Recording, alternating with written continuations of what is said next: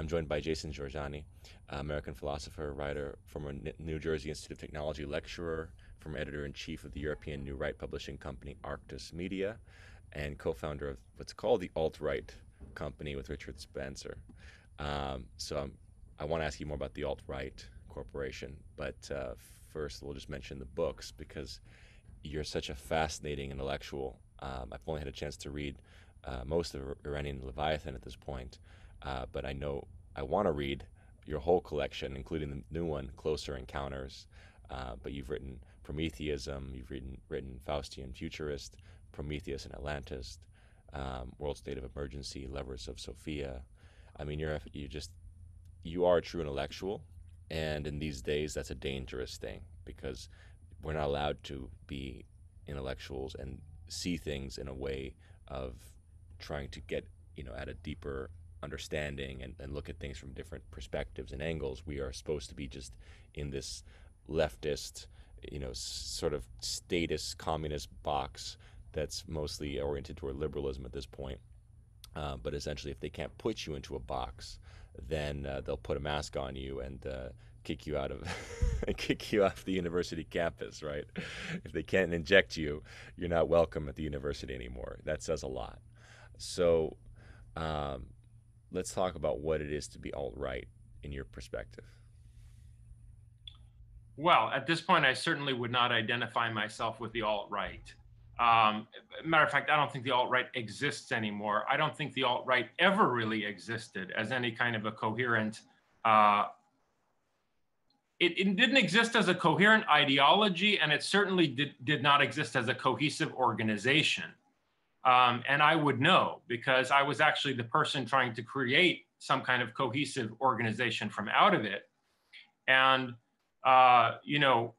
what these people who defamed me in the New York Times and other mainstream media outlets don't want to be known is that the reason that I brought together several different organizations, Arctos Media, the publishing house, Red Ice Radio and Television, and then Richard Spencer's National Policy Institute under one umbrella in order to form the so-called alt-right corporation, was so that we could take this inchoate, seething chaos that was the nascent alt-right and move it away from the white nationalism that Richard ultimately allowed himself to become a caricature of, and move it towards some more constructive vision of what I call Indo-European civilizational values.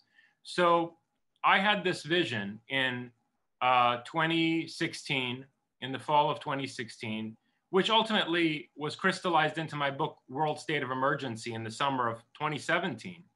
I had this vision of a global Indo-European alliance that would reconnect the West with its Aryan cousins in the East, and not at all based on a racial conception. I envisioned Japan and the Buddhist countries as being part of this civilizational alliance that would stretch from the West through Iran into India and then connect up to Japan and Buddhist East Asia.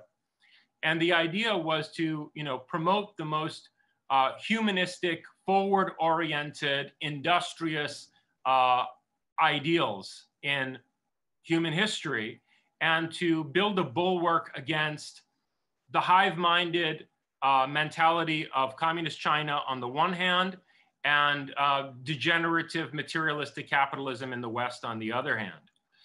So that was the intention, with which I brought these several organizations together and agreed to become Richard Spencer's business partner. And, I had been promised, we had been, but through me, been promised a capital investment for forming this alt-right corporation. And this was coming from, to be perfectly honest with you, and I'm volunteering this information not for the first time. It's actually been discussed in a book on Steve Bannon by Ben Titelbaum, I think called War for Eternity. There's about a dozen pages, maybe 20 pages about me in that book. And it tells this story in brief. So I'm not really revealing any information that hasn't already been put out there in the public sphere. The Salvaged Intelligence Directorate of Blackwater, which had connections with certain individuals in the early Trump administration, offered a capital investment for the formation of this organization. And the idea was that I would ideologically reorient this potentially destructive white nationalist alt-right movement toward the vision of a global Indo-European civilizational alliance. And for reasons that are complex and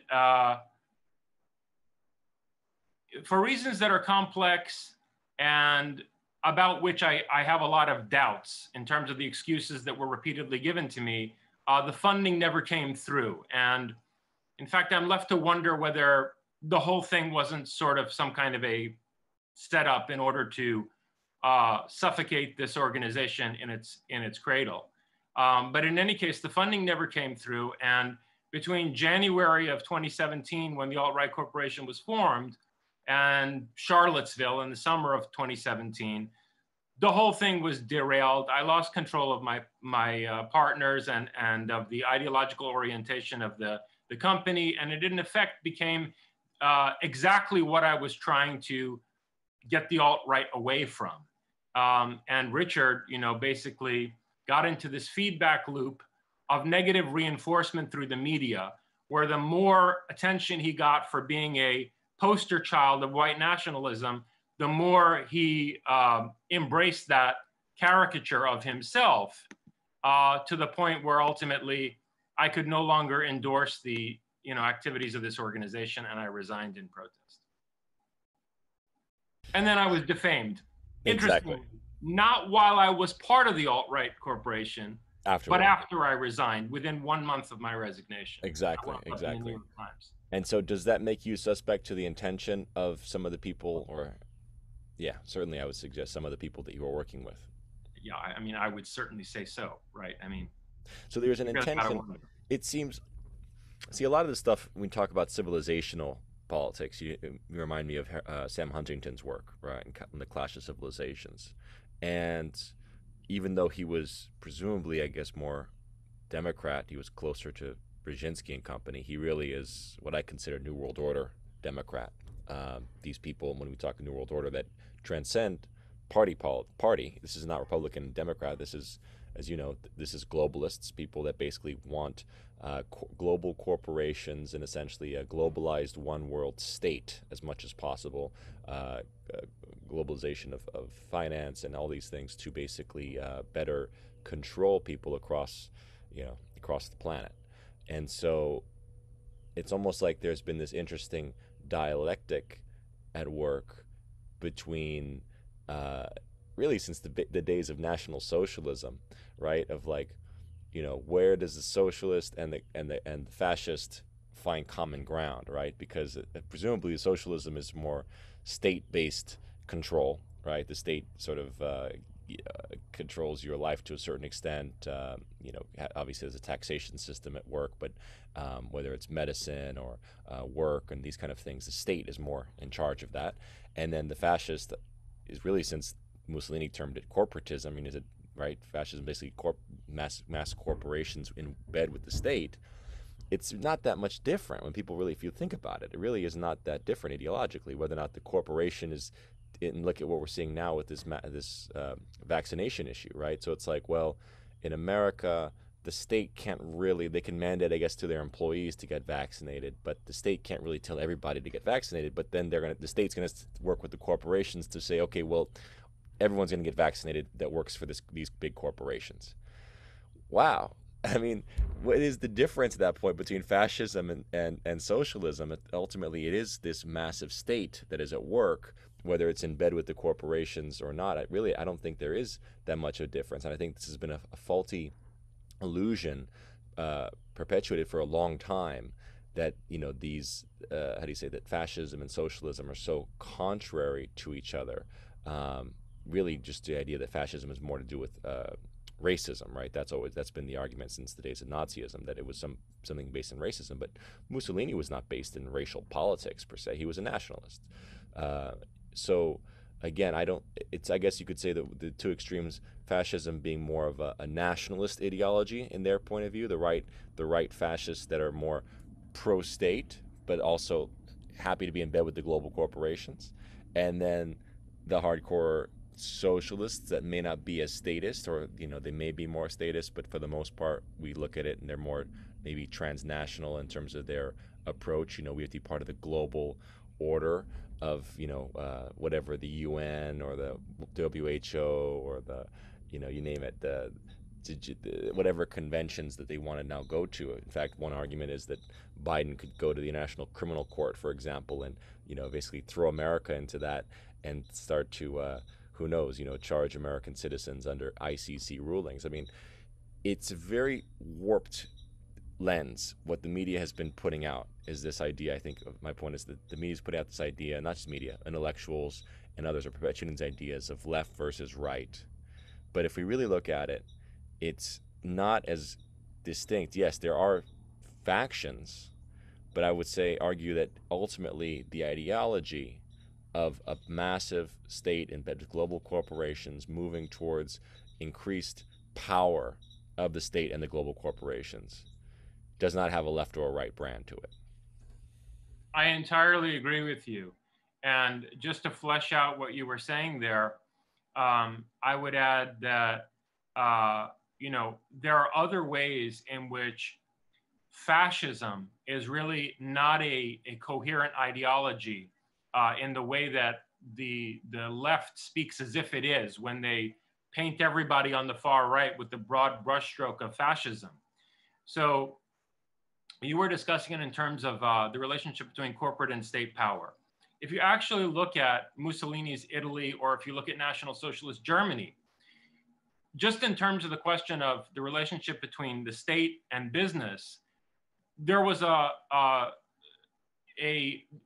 dichotomy between people who, I think somewhat sincerely, wanted to subsume corporate power under the state in order to protect the national interest, right? So that we don't have, for example, the kinds of corporate treason that we see in the United States today, where all of our industrial secrets are immediately being given to foreign nations, or there are deals being made with China and other countries that significantly undercut the American worker. There were people who wanted to bring, let's say, German corporations into a kind of working relationship with the German state that would benefit the German citizen on the one hand. And so in a way, you could consider those people more socialistic. And the most extreme form of them were the Strasserites, who actually attempted a coup against Hitler. Then you have, on the other hand, really cynical German big businessmen and their counterparts in Italy, who saw this in terms of corporations taking over the state, which is more what we have in the United States now, right? So you have that dichotomy within so-called fascism. Then there's another dichotomy, which I've discussed in my work, that's even deeper. And it shows you how really it's nonsensical to talk about fascism as any kind of a coherent phenomenon. That's the dichotomy between the traditionalists and the futurists. So you have people who identified as fascist or National Socialist who saw that ideology as a vehicle for creating a racially hierarchical caste society. Their ideal was something like classical Hindu India. And they saw the SS as something like a Kshatriya caste serving these enlightened Brahmin. And so they were going to have a vertically organized society based on a conception of eternal truth, where their project was to bring the microcosm of their society into alignment with some putative cosmic order. And they saw themselves as the guardians of that cosmic order. You had those fascists. And Savitri Devi, in the decades after the Second World War, epitomizes that current of fascism. Julius Evola, his writings also, I think, really exemplify that current of so-called fascism.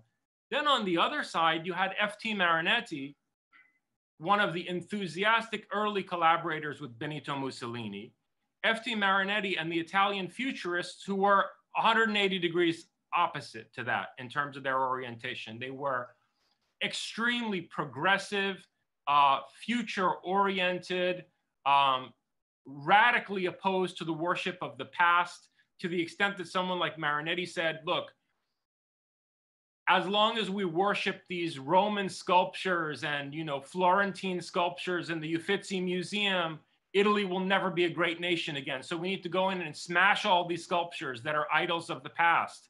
And, we need to, Italian power needs to be reborn in an entirely new form, right? Well, I mean, these are the two most opposed tendencies you could possibly imagine. And both of them are identifiable in this so-called phenomenon of fascism. And it's the dialectical tension between them that made this such a powerful phenomenon in the 20th century. So bottom line, I would say that it's really doing a disservice to any kind of incisive political analysis to even talk about fascism. We need to identify, what specific tendencies and trajectories and motivations are at work in the current political landscape. And so, how do you analyze the New World Order as I would call it, brand it, basically, that's being rolled out? Especially, I mean, look, we've always known that the heart of the influence in American politics that was New World Order oriented came out of England, the UK, right? Because essentially with the British Empire, which is not dead, still exists, the Queen is still the head of Australia and Canada. And when the British Empire was dealing with the loss of colonies and the inevitable loss of territory, like India, for example, and they knew that their manpower was not strong enough. I mean, in fact, even when it was at its height, a lot of the men were under arms of the British East India Corporation, which is, there you go, a perfect example of fascism, marriage of corporation and state, right? To impose your will on other countries, largely for extraction of resources, right? That's really what the empire was about. They all say they built roads and rail, but let's be honest, the rail was built from the mines to the coast. It was a very clear extraction operation. It was not there designed to uplift, with technology, the poor, blacks of the earth or Indians or whatnot. So the point is that when the British Empire was coming to an end, it saw America being reincorporated as a necessity to maintain itself, and it wanted to rebrand itself as the Commonwealth, and this notion that we are basically here based on the vestiges of the best of the British, which is our law, our law and order, and our basically our legal principles, and some of our technologies and things like this, our maritime empire. So let's build a new order, and it's basically been chugging along, really in the post-war era. It was, Britain, America, the special relationship, this whole thing was very strong. And all of a sudden, Trump comes in 2016, and the British hated him. I mean, literally, look at the Steele dossier. That's just an small indication, right, of MI6 trying to throw some, monkey wrenches into the mix. But overall, it was clear that the British, especially those that were seeking for this global order, see this man who's coming out and saying, we're not going to join the Paris Accords. We're not going to, we don't like the fact that we're paying too much for NATO. We don't like NAFTA. We don't like the TPP. We're cutting out of the TPP. We want to bring our supply chain home. We want to challenge China. All these things that are nationalistic, right? That, of course, they are labeled, he must be a Nazi or something, because no one is a nationalist since the Nazis, apparently. But he was nationalistic in his approach. So, of course, the New World Order Republicans didn't like him, the Romneys and the Cheneys and people like this, right? And then, obviously, the Clintons and others, who controlled the Democratic Party, right, were against him. So he comes into power. We see this coup, essentially, from day one. Two faulty impeachments, really. Nothing comes of it. The election, I think it's pretty evident to anyone with two eyes who could see what happened. So they bring in this guy, Biden, who's a complete puppet, not even a functional human, really. I mean, you look at his speeches, it's obvious that he's being cued. He's got earpieces.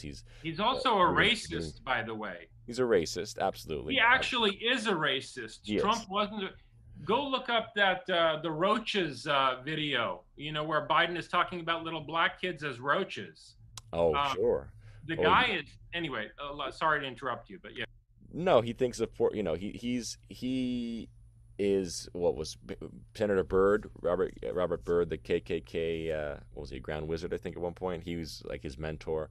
Um, Biden is brought in, and as we saw, bumbling out of from the basement, can't very incoherent, having to literally come in and with this masked presidency where he's reading from a teleprompter and saying to people, yeah, they told me to do this, they told me to do that. I mean, it's just it's abominable stuff, laughable. It's almost a farce, to the American public to see this guy.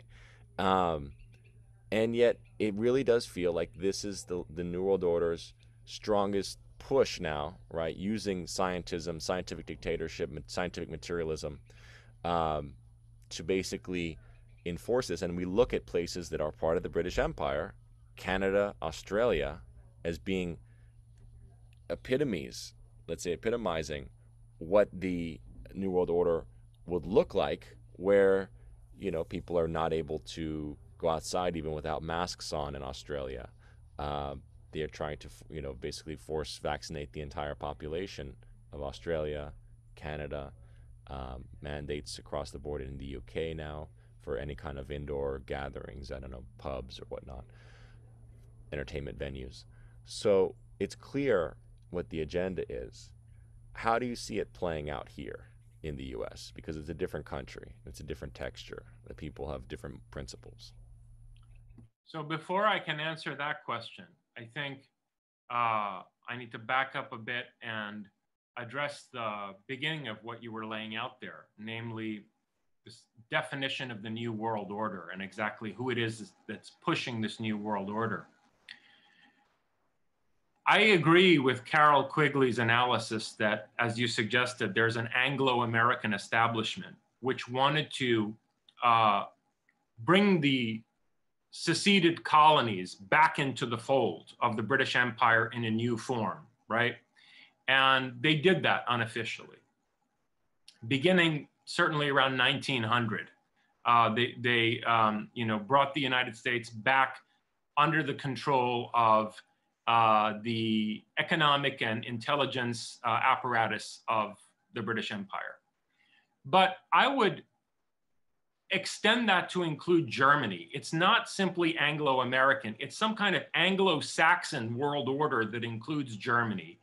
And if you actually go back and look at the business and political connections among the American, the British, and the German elites, beginning in the 1890s and extending until the 1940s, you come to the conclusion, as I've argued in both my book Prometheism and in the latest work I've written on Closer Encounters, you come to the conclusion that Nazi Germany was set up by Anglo-Americans. The Anglo-American elite created a Frankenstein's laboratory in the heart of Europe, which we call Nazi Germany. And when they were done using it, they harvested its genius. All of the top people, many of whom were far worse, quote unquote, war criminals than those prosecuted at Nuremberg, were brought over here under Operation Paperclip and naturalized as US citizens and became the bedrock of the so-called military-industrial complex. So, and also the OSS was fused with a Nazi East European spy network called the Gehlen Organization in order to create the CIA. The CIA, at its foundation, was co-constituted through a fusion of the OSS and the Gehlen Organization in Eastern Europe, because the Nazis already had this vast spy network that wound up behind Soviet communist lines. And so it was very convenient to just use those people. In any case, when you look at how J.P. Morgan and John Rockefeller and Allen Dulles in the 1920s were funding the rise of Italian fascism and National Socialism in Germany. And then you see how Ford is still building tanks for Hitler as the war's begun, and how IBM is, providing all of their state-of-the-art technology to the Germans to use, for example, on the punch card system of the concentration camps, right? You get the picture that this is a vast international network that extends from California, where you had Prussians working on advanced airship technology as early as the 1890s, all the way to Greater Germany in the heart of Europe. And so then, I think it's important to also look at who the first three people are to prominently use the term New World Order in public discourse. H.G. Wells, who came out with a book called The New World Order. The title is literally The New World Order, which was like a non-fiction proposal for the kind of utopia that he had fictionally imagined in The Shape of Things to Come. The 1933 book, The Shape of Things to Come, which was made into a big budget Hollywood movie, Things to Come. The non-fiction proposal for creating such a socialist global technocracy was put forth in the New World Order. Now, H.G. Wells was a British socialist.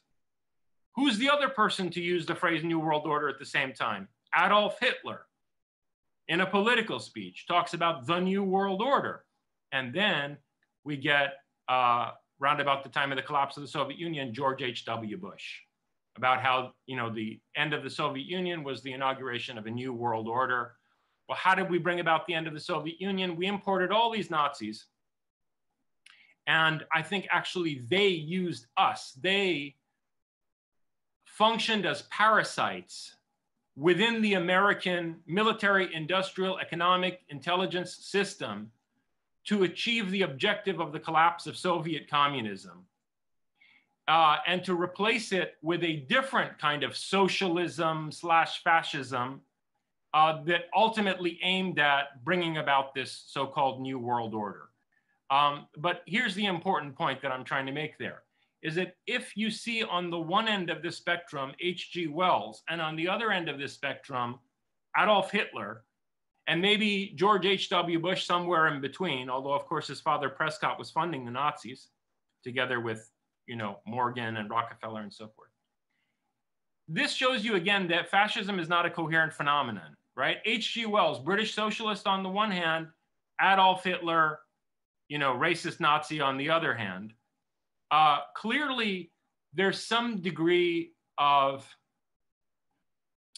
how can I put it, complexity and internal variegation inside this structure. Well, I would suggest one thing.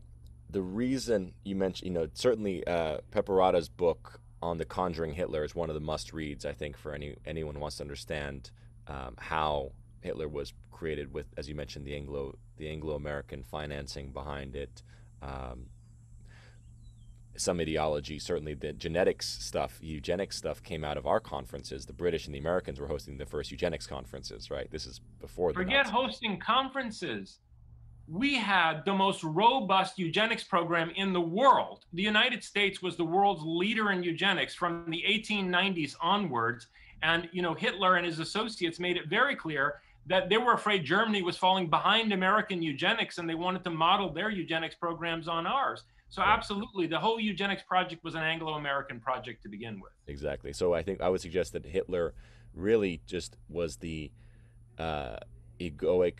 He got a Napoleonic sort of complex. The way that some have argued that Napoleon at some levels was sort of created by this sort of the financial and intelligence networks that allowed him to come to power. But then Hitler essentially was, he comes to power and he basically says, he's designed to go east, right? That's the design. That's why all these Brits, basically keep acquiescing. They say they're appeasing him. Well, no, his designation was to go attack Russia, to keep these two powers fighting, very much as we saw with the Iran-Iraq war, right? Bleed each other to death. We want to see a constant bleeding of people, manpower, money. But when Hitler decides, well, wait a minute, I got all these weapons, I could actually subjugate England, right? Or I could actually make, bring England into alliance with me because these guys are sniping at my heels, and that, I know that they're going to be fighting. Let's say, even though I'm doing essentially what they want, he couldn't trust the Brits. He understood that, I think. So he goes the other way, and he wants to make peace with England, but I think England was not ready to be in a submissive or subordinate position to Hitler, right? That was not their design for him. So that's why essentially that the Hitler operation gets out of control, right? Especially once he takes over France, which isn't the end of the world for the British, but certainly once he starts attacking England, that's danger for them. When Rudolf Hess flew to Britain in an unauthorized flight to bring I think it was the third peace offer from Hitler to the British, not just peace, but an offer of collaboration. The Germans were actually volunteering to fight alongside the British Navy to protect their mutual interests across the world.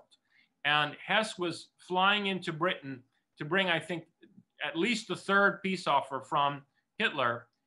Hess had the contact information for 30 of the highest ranking members of the British Parliament who were sympathetic to Nazi Germany.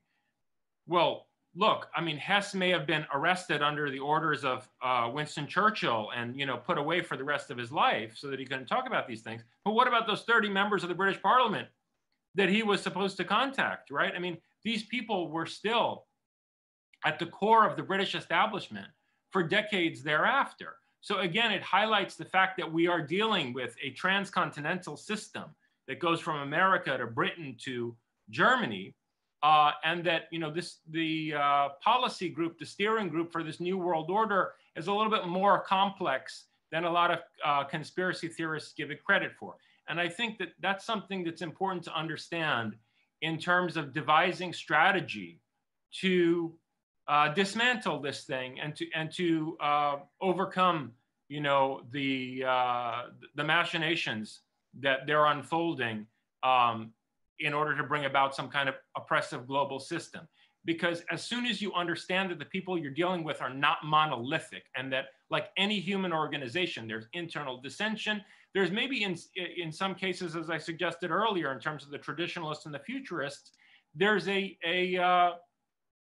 polar opposition between certain of the members of this organization. And so, I think that it's possible perhaps to appeal to certain people even within this power structure and to present them with, a more inspiring alternative vision for development going forward. But it has to be pragmatic enough and shrewd enough of an alternative so that, it's taken seriously by people who potentially are dissenters from within the steering group itself. But so finish the thought. How do you see the New World Order now playing out in the U.S.? So the reason I thought that was an important setup for answering that question is because I think it'll come down to whether this steering group remains a cohesive bloc or whether serious dissension from within the ranks takes place. We have a large constellation of states within this country who are either conservative Republican or libertarian Republican. The old South, Dixie, and then the West, which is more libertarian, right? And if the United States breaks up in a way that results in some kind of an evangelical theocracy in the South, in a kind of, a neo-confederacy that's quasi-theocratic, what, a lot of these conservatives in the Bible Belt call a biblical republic, right? That fragment of the former United States will play right into the hands of the people who want to bring about this global system of oppression. They want that kind of a breakup of America because they can then use that theocracy in the South in a dialectical fashion to push things in the direction they want. Whereas, if the United States breaks apart in a way where we have a much larger red state entity that's more libertarian leaning, and where there's an emphasis on individual rights and personal liberty, and really we open up again a free space for creative enterprise and innovation in the West, right? Minus the West Coast. Sorry. Look, New York is screwed too. So we're both in really bad shape. We're probably both going to have to relocate at some point. Hey, In any case, I'm heading to Florida, man. yeah. So as long as the people in Tallahassee don't wind up determining, the shape of this red state entity, and instead of evangelical Christians, we have, libertarian-minded, neo-frontiersmen defining the identity of this largest piece of the former United States, then I think we have considerable possibilities for resistance. But practically speaking, whether or not that happens, I think really does depend on whether certain individuals and organizations that are part of this steering group can be prevailed upon to use the resources of America in a more constructive fashion than others of them are planning to, right? There's a lot of potential in this country, still more potential, raw potential, than in any other place in the world. And I think certain individuals might be able to be prevailed upon to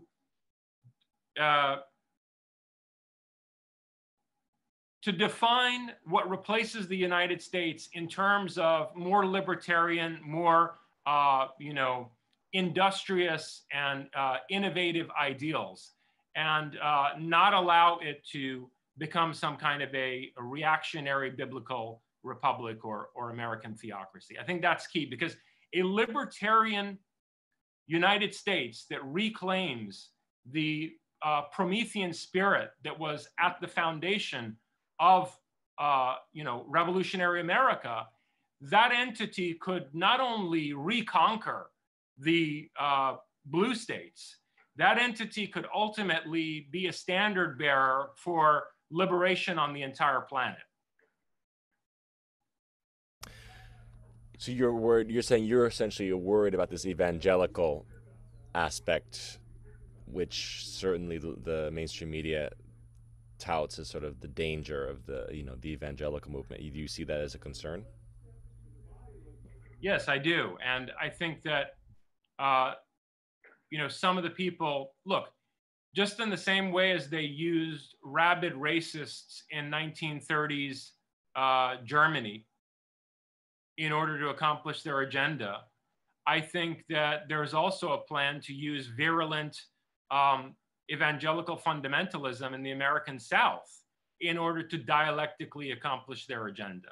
What these Southern advocates of a biblical republic don't understand is that they are going to just be put through the meat grinder. They're going to be used in order to bring about a certain state of affairs where they are ultimately defined as a regressive enemy of the New World Order and ultimately crushed.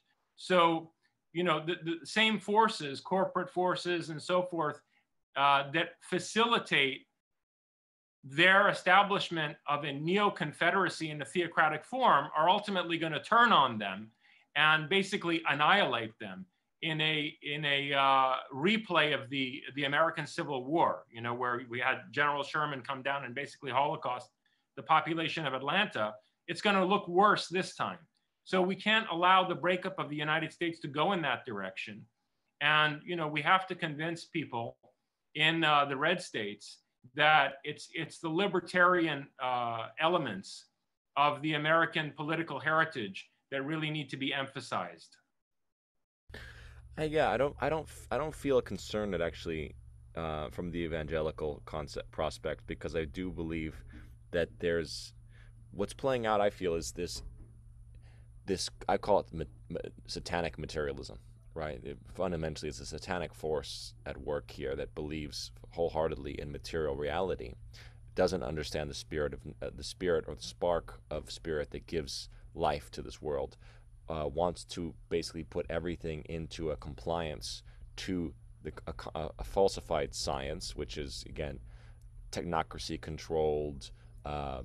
Going back to the nature of, let's say, Darwinian notions of science that are curated, and you cannot debate it. If you try to debate it, you are excommunicated from the scientific community. That's not science. That's theology. That's theocracy. So actually, the ones who are pushing the scientific dictatorship are playing out a theocratic movement in the name of science. And then there are those who actually, I would say, are there those who are, the evangelicals who are extreme? Yeah, but I don't see it as much as far as the real, any kind of real threat. People who are under threat are looking to leadership and guidance, but I do believe that the faith factor is an important thing that you can't quantify. You can't quantify and you can't qualify it, because it's true faith that does give us life on this earth, that we are connected to a spirit and a source of creation that we intuitively and innately know about in our let's say we intuitively know in our soul. So it's like they may, again, I don't see that. I don't think that's their agenda right now. Their agenda right now is to roll out and enforce this new world order as dramatically and insistently as and incessantly as possible. But in terms of trying to at the same time foment a counter, that might be a narrative that they push, but I just don't see it. Having traveled the country, um, connecting to people of faith, just because one is of faith doesn't mean that they're here with an evangelical apocalyptic psychology that this is all gonna have to be burned down or destroyed or to bring the rapture. I don't feel that nor see that, and I see a lot of alliances across all different colors and people coming here, from all different races and backgrounds, and seeing that there's a tremendously progressive movement, in a sense, taking place in the red states that are traditionally, vilified, because we've actually not been able to get to know them, because the media has so often colored the perspective, whether it's movies, media has so colored the conception that we have of what it is to be conservative, right? It's a false brand in a sense, right? And then you start to like travel to the regions, and yes, I mean, are there the backwaters and the places that the psychologies that are really backwards? Sure, but you know what, there's also the Karens and in the cities that are completely terrifying and completely brainwashed. So you get that percentage of the population that's brainwashed on all sides. Overall, I guess I just don't feel that the movement against this totalitarian scientific dictatorship is coming from an evangelical place, but actually coming from a lot of reason and rationality and faith in spirit, that basically there is something that's transcendent, but we're not coming at it from a religious perspective. We're coming at it from the faith of, hey, we've survived germs and illness and germs and disease for millennia. This is what they keep forgetting. It's like, you're talking about humans that have been resilient and able to survive, you know, any number of germs. If disease theory was real, right? If it was this germ theory of disease was real, we would all be dead by now, right? It doesn't work, germ theory, because we literally encounter innumerable and incalculable amounts of germs, of viruses, of bacteria, right? And we have them in our bodies. So the idea of this sort of like this magical germ, the COVID, that's why they have to keep putting out now the variant and the variant. But it's like their game, it's like it's revealing itself so rapidly because they're forcing mandates. They're trying to force you to do something, but then everywhere you look, people that are vaccinated are getting sick, and then they have new variants that are coming out that are basically saying, well, that's the vaccine won't even help, so we need to get you boosters. I mean, it's like your game is up. It's just a con at this point, and I think people get that. I think people are much more rational than we give them credit for. Yeah, I mean, in no way was I suggesting that the technocratic totalitarians somehow, believe in evangelical Christianity. My point was that these people are masters of psychological warfare and social engineering, and they can take virulent ideologies and use them in a dialectical fashion, uh, oppose them to one another in certain ways in order to accomplish an end that remains occluded from those who are being manipulated. And the thing where I would push back is to say that I see the evangelical Christianity of the mega churches in the South as a form of religious materialism. I think the Buddhist writer Chogyam Trungpa used this phrase, religious materialism. And I mean, there are forms of religiosity that are very materialistic, as materialistic as scientism. Whereas, you know, the great achievement of America, I think, more than its industry, its technical innovation, the great achievement of America is its bold spiritual imagination. When you read people like Emerson and Thoreau and William James, you know, even all the way up to people like Philip K. Dick. I mean, this country, the religious freedom that was constitutionally integral to this country allowed for this tremendous blossoming of real religious diversity and the exploration of the human spirit by the sovereign individual. And I think that we need to make sure that if the United States falls apart and there's this large red state entity, that the libertarian aspects of the American heritage are emphasized so that that project of you know, spiritual evolution and you know, religious exploration on the part of the individual is allowed to continue. That's what I'm saying.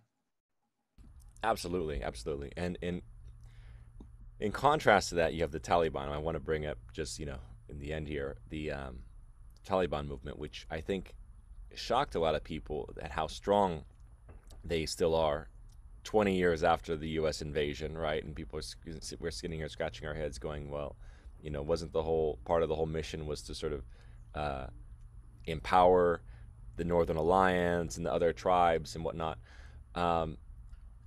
So before getting into like who the Pashtun really are and what's behind it, just in origin, let's just talk about the Taliban. Are they still very much backed from Pakistan? And what was considered, I know, back in the 2001 time period, is sort of a creation of the Pakistani intelligence services. I mean, is that who you see them as an extension of, and how they've been able to sort of maintain this not just maintain, to really just take the country back with ease as soon as the U.S. left in an abominable way of leaving weapons and bases intact and civilians behind? But how do you see the the Taliban situation in terms of how they've been able to stay in power? You mentioned the Northern Alliance, right? So no, it was never our objective to help the Northern Alliance. The CIA killed Ahmad Shah Massoud. They made sure to get him before 9/11 happened, right? Because Ahmad Shah Massoud was a tremendously charismatic, you know, Tajik Persian leader who could actually have, you know, continued the resistance against the Taliban and ultimately prevailed in, you know, establishing a form of government in Afghanistan that would be true to the country's heritage, right, as part of the Iranian civilizational sphere. And so I think the CIA got rid of him in anticipation of, you know, what they were going to do and what, in fact, they have done now over the past 20 years in Afghanistan. The thing about the Taliban is this, okay? Taliban ultimately means religious student, right? And so these Talibs who were involved in the Afghan civil war in the time when the Soviet Union came in 1978, 79, right? You had already these Talibs, these devout religious students who formed mercenary organizations. But that's not today's Taliban. Today's Taliban was created by the CIA setting up an organization in Pakistan called Al-Qaeda, the base of operations from which they recruited Saudis and other Salafis and Wahhabis to come to Afghanistan, southern Afghanistan in particular, through Pakistan, through Waziristan. And it's these imported Arab and other Sunni and Salafi mercenaries who took the existing Talibs and put them on steroids and created this Taliban that we see today.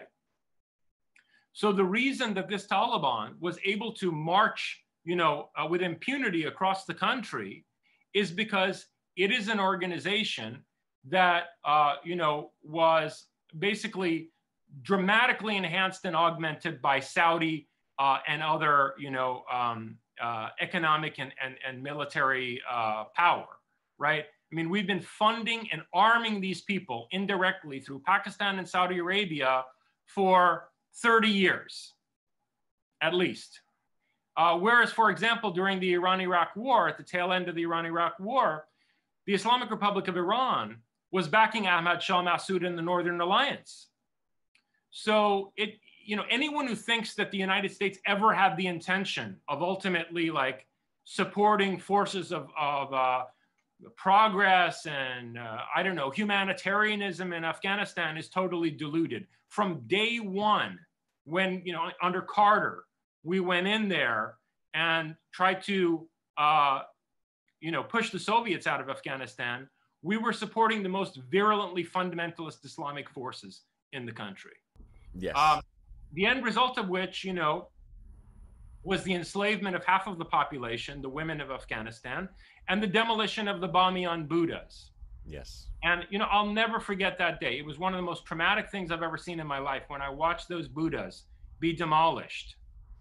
And the idea that we now have an administration calling the people who demolished the Bamiyan Buddhas, quote, our Afghan partners, unquote, just makes me incensed.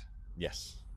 Yes. I mean, there's got to be a line somewhere. They really have crossed the line. A United States that considers the Taliban, quote, its Afghan partners, unquote, against who? Against Al-Qaeda, the organization you created in Pakistan?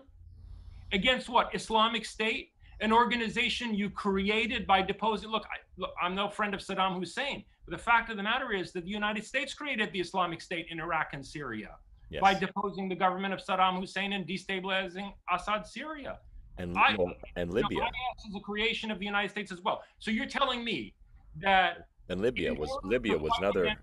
Two Islamic terrorist organizations that you created, we now have to consider the Taliban that enslaved women and blew up the Bamiyan Buddhas as our Afghan partners, unquote. And you're going to take $85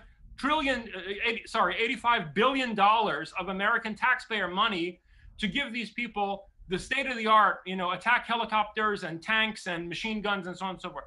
I mean, this is just an outrage. So what do you think it is as far as the invasion of 2002 time period?